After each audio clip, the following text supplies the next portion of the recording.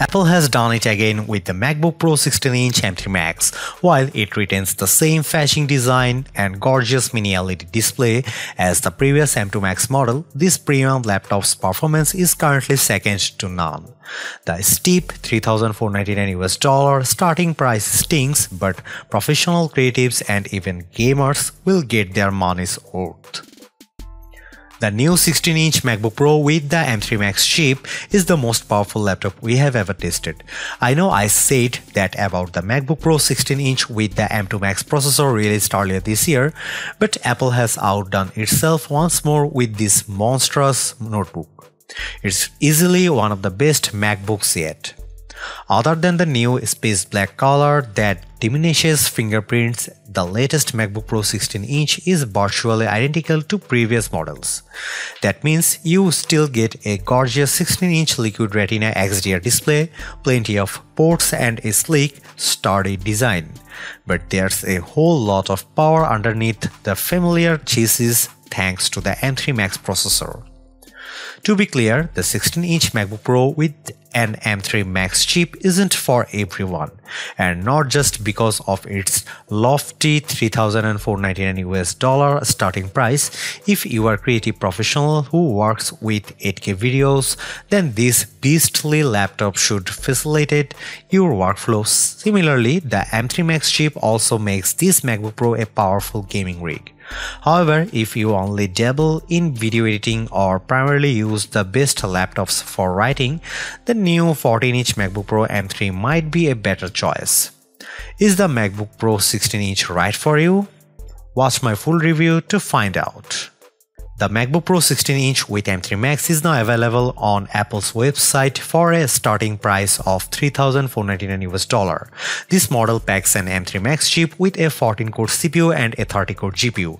It also has 36 GB of unified memory and 1 TB of SSD storage.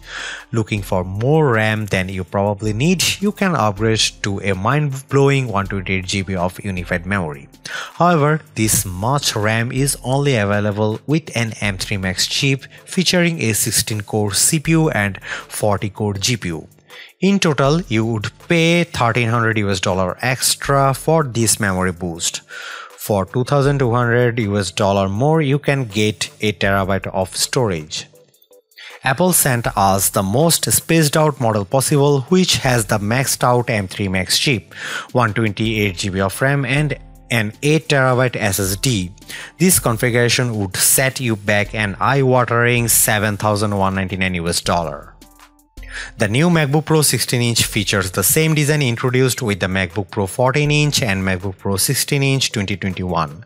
That could be a bummer if you wanted a completely new design, but I'm not complaining since I think this build hits the sweet spot of being both functional and stylish. I will discuss the new space black color shortly. Like the previous model, this notebook measures 14.01 by 9.77 by 0.66 inches and weighs 4.8 pounds, 4.7 for the M3 Pro model. While big and heavy, the MacBook Pro feels durable thanks to its sturdy squared of aluminum chassis. The lid is easy to open with one hand and has just the right amount of rigidity when you open and close it. So, its weight and size make it less portable than the MacBook Air 15-inch. The Pro feels good to hold when carrying it around. The thin bezels surrounding the 16.2-inch display allow you to see more of whatever you are watching or working on. Before you ask, yes, the notch at the top center of the display hasn't gone anywhere. That might bother some of you, but I have gotten used to the notches on these machines. On a screen this week, I rarely notice the notch. Let's talk about the new space black color. Yes, it looks incredible, but the best part is that the finish has an anodization seal that reduces fingerprints. Reduces is the operative word since you will still get fingerprints on this machine. They are just not as apparent as they would be on a silver or a space gray chassis. I probably shouldn't get as excited about a new color as I am, but it's impressive stuff. The 16.2-inch Liquid Retina display remains as gorgeous as ever. Not only is it bright and colorful, but its 120Hz ProMotion refresh rate makes everything run smoothly, especially games. As before, this is hands down one of the best laptop displays out there. The latest trailer for Monarch Legacy of Monsters looked incredible on the 16.2-inch display.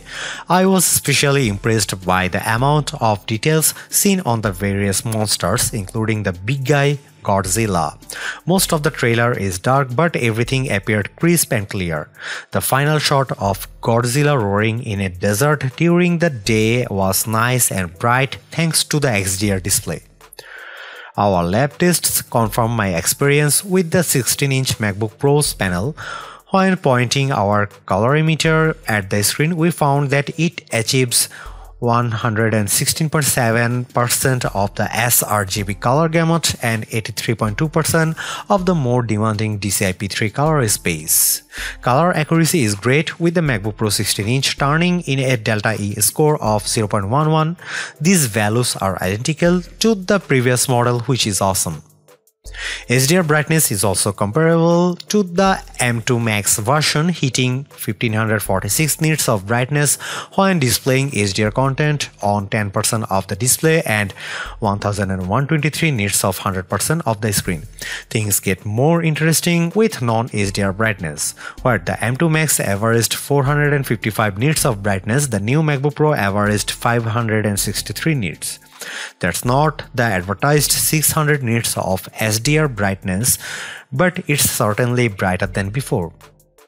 How does the 16-inch MacBook Pro's display stack up against competing notebooks?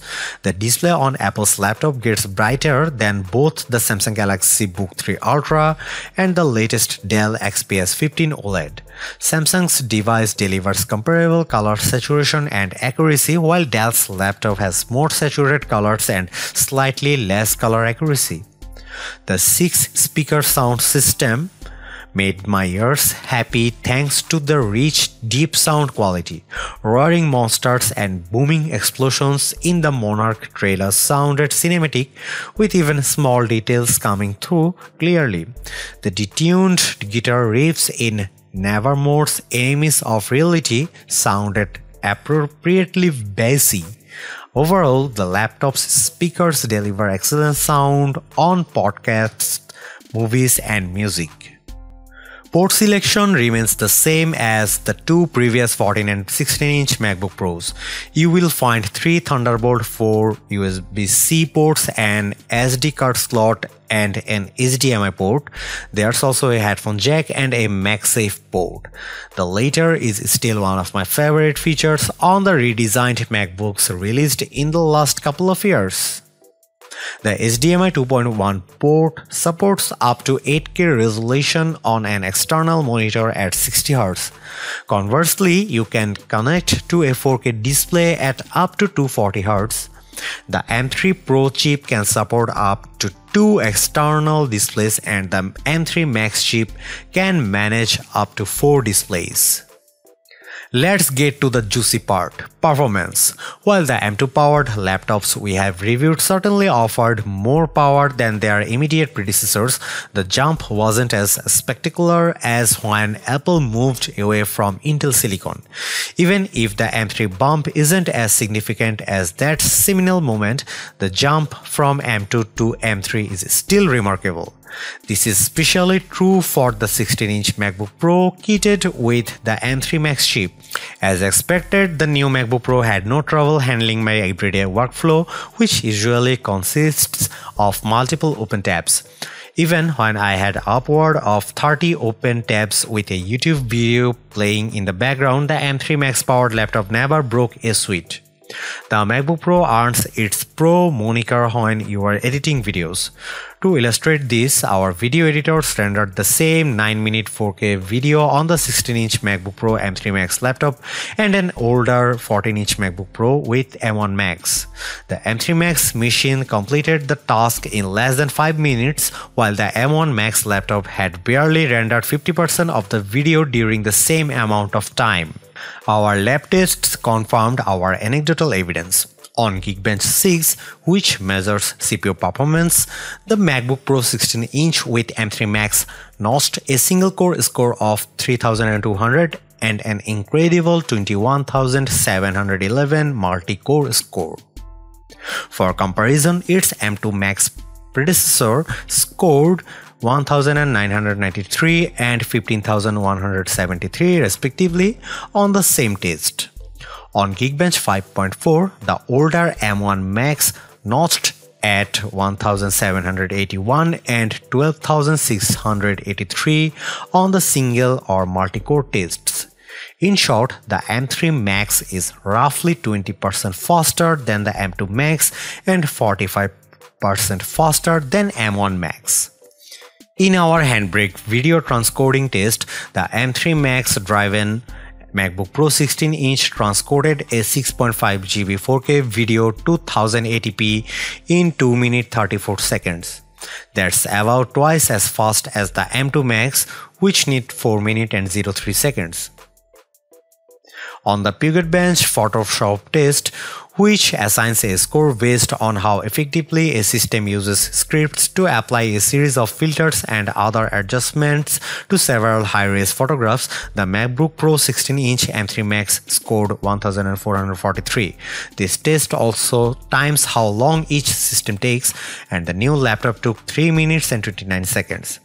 In contrast, the M2 Max version of the laptop scored 1218 and took 3 minutes 54 seconds.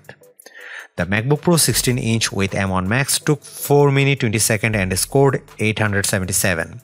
As for the Galaxy Book 3 Ultra, it lagged far behind with a score of 822 and a time of 6 minutes 1 second. During its Scary Fast virtual event, Apple boasted about the M3 lineup's enhanced GPU. All M3 chips now feature dynamic caching, which allocates the use of local memory in hardware in real time and only uses the exact amount of memory needed for specific tasks. Hardware accelerated ray tracing is now possible thanks to the new M3 chip. The updated GPU also brings hardware accelerated mesh shading to Mac. This is all well and good, but how does that translate to real-world use? I found that gamers like Baldur's Gate 3 and Lies of P looked exquisite on the M3 Max-driven MacBook Pro 16-inch with their respective worlds rendered in stunning detail. The living environment in Baldur's Gate 3's opening with its pulsing red walls made me feel appropriately uneasy, as did the corpse-strewn train station in Lies of P. Frame rates also consistently high on both titles, fluctuating between 70 and 130 frames per second, depending on the amount of on-screen action. Lies of P has an option to enable or disable metal effects, which is Apple's answer to Nvidia and AMD's upscaling technologies. Frame rates remained in the 130 range with metal effects enabled and around 70 to 80 with the feature disabled. Baldur's Gate 3 didn't have this option, but its FPS remained high throughout.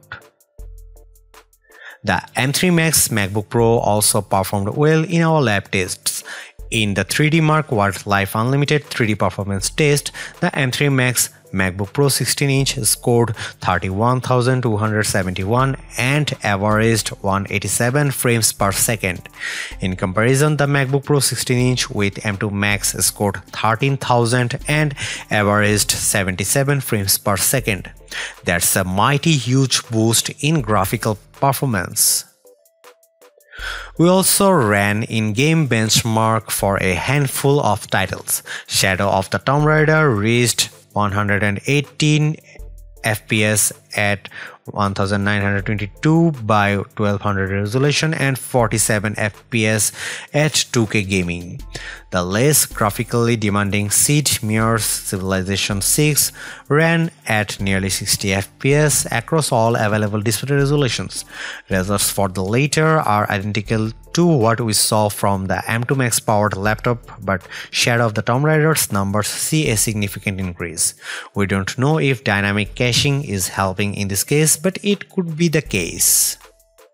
The excellent gaming performance I experienced on the MacBook Pro 16-inch kitted with the M3 Max once again proves Macs are more than capable of running graphically demanding games. Games optimized for Apple Silicon such as Baldur's Gate 3 and Resident Evil Village not only look phenomenal but run like a dream. The same is also true for unoptimized games like Shadow of the Tomb Raider. If more developers make titles for Macs, Apple's platform could be as viable as Windows for gaming someday. At the risk of sounding redundant, the MacBook Pro 16-inch with the M3 Max is truly the most powerful Apple computer we've ever tested. As my review demonstrated, this spaced-out laptop not only beats its predecessors but also smokes comparable Windows laptops. If you are a professional video editor, you will tear through projects faster than before, and if you are a gamer, the M3 Max delivers Windows PC quality gaming for titles optimized for Apple Silicon. Also, the new space black finish makes an already awesome product even better. Right now, the MacBook Pro 16-inch with M3 Max is the premium Apple notebook. However, it's not for everyone. If you mostly use computers for writing, web surfing, and watching videos, you are better off with either the $1,599 MacBook Pro M3 or the even cheaper $1,299 MacBook Air 15-inch. Folks like myself who dabble in video editing and enjoy occasionally gaming on Macs would do well to consider the 14 or 16-inch MacBook Pro with M2 Pro, which starts at $1,999 and $2,499 respectively. While I can't recommend the MacBook Pro 16-inch with M3 Max to everyone, it's an absolute beast of a laptop that proves Apple Silicon's might. As before, Apple has set a new standard that its competitors must now live up to. If you own an old Intel MacBook Pro or even an M1 Max powered laptop and need more power, you can't do better than this.